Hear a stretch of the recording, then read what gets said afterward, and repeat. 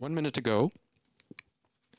Half a minute to go, I should say. You're watching Arianespace's Vega, flight number 4, launching IXV for the European Space Agency. You can watch it all on the internet. Attention pour les décomptes final. Final countdown coming up. You hear the DDO call out the numbers.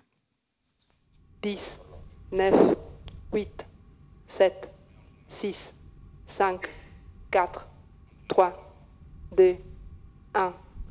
Top. Allumage P80, décollage.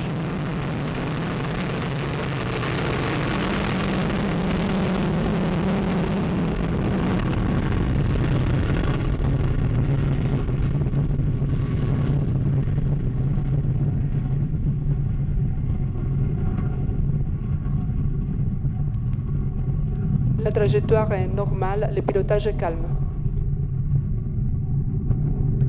Tous les paramètres à bord sont nominaux. Well, you saw Vega rise. You saw Vega rise like an arrow, surprisingly fast if you're used to watching Ariane 5. 4 seconds, I think it took, before she cleared the pad. Those of you familiar with Ariane know that the heavier launcher rises a lot more slowly. She weighs over 6 times what Vega does. The DDO is saying that everything is normal on board, lifting off perfectly from French Acquisition de la télémesure lanceur par la station de Saint-Georges. Beginning the 4th mission in her young career. I can see from here the people, there's nobody left in the hall. They're all out on the terraces. They're snapping their cameras. Some are clapping as the Vega passes overhead. Acquisition de la télémesure lanceur par la station navale lanceur au large de la Guyane. Everything is okay on board. Salvatore, I imagine, is snapping pictures. As soon as he comes in, we'll get his reaction. The first stage is burning now. La trajectoire est nominale, tous les paramètres sont normaux. First stage weighs 97 tons. 88 tons of that are fuel. It's quite a heavy ratio. The first stage is produced near Rome at Colleferro, then delivered to the French Guiana propellant plant here, where it's loaded with fuel, and then transferred to the booster integration building. Coming up on separation of the first stage in just about 3 seconds, and you'll see that on the animation on the cartoon. Séparation P80. There, the DDO has called out. Right on time at 53 kilometers up and at 1 minute and 53 seconds. You see the ignition of the second stage. You can see on the bottom of the screen the altitude, 62 kilometers, and our speed on the right, just over 2 kilometers per second.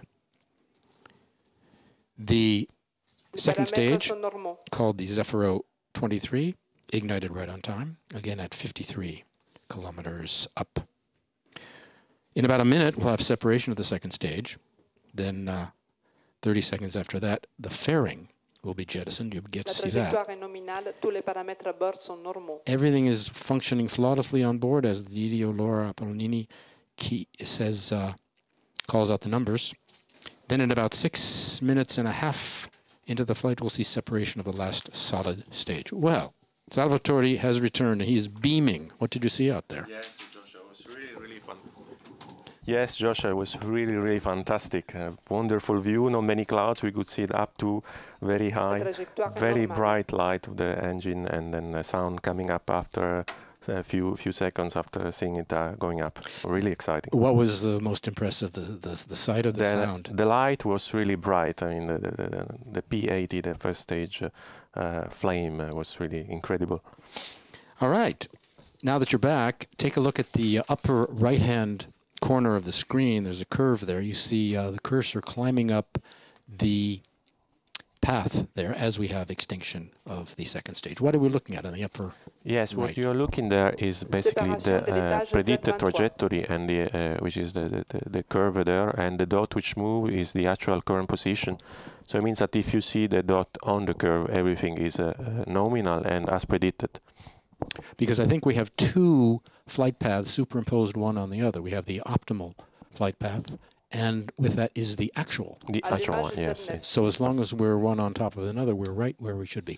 The DDO has just called out the ignition of the third stage, and there you saw the separation of the fairing, revealing the reentry demonstrator to the elements.